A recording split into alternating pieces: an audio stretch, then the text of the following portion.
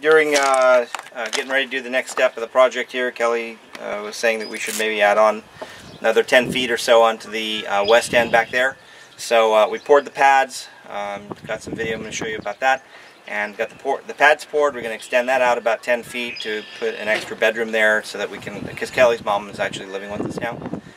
So we'll have 2 bedrooms in here and a bathroom, so keep her closer to, you know, the family and everything. So and out of the condensation. And out of the condensation. So the trailer will be used basically for my office and for cooking, and then storage. And storage and stuff.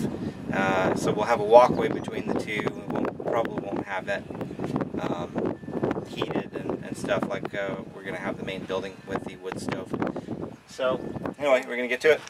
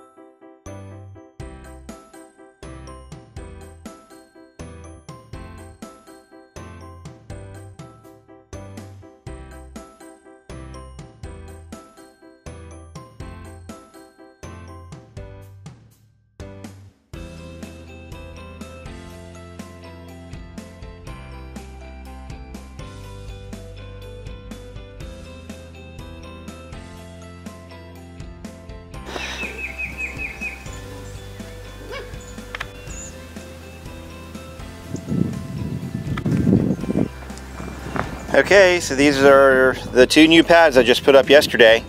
Gonna put these cinder blocks and stuff on them, go ahead and put concrete in them, and we should be ready to go by the end of the day for additional build out here.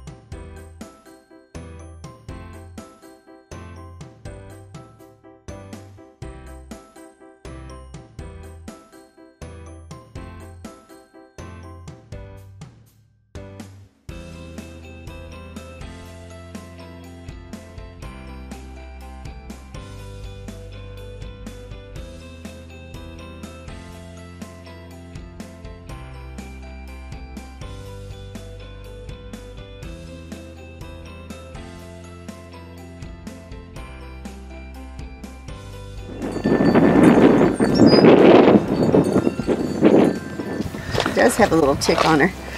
Just roll it on over. Just roll it on over, sister. Just roll it on over, sister. Fencing up here to let our little puppies and stuff have their own little space, and they can actually go hide out underneath over there. And puppies are actually with some straw down there, and they're all basically underneath the decking. Izzy's over there wiping her butt.